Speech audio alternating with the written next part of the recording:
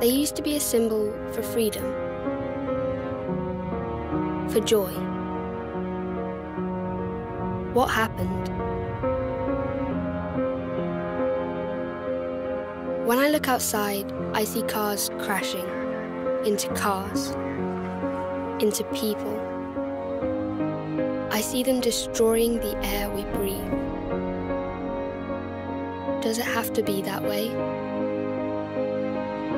See, there's one thing I don't understand.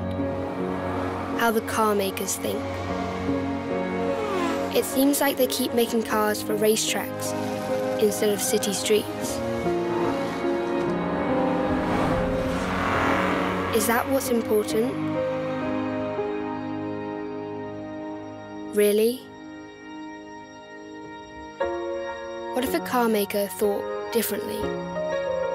Thought about the crowded streets, full of joggers, skateboarders, kids on bikes, parents with strollers.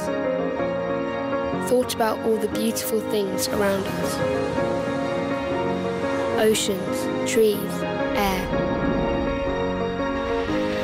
Everything.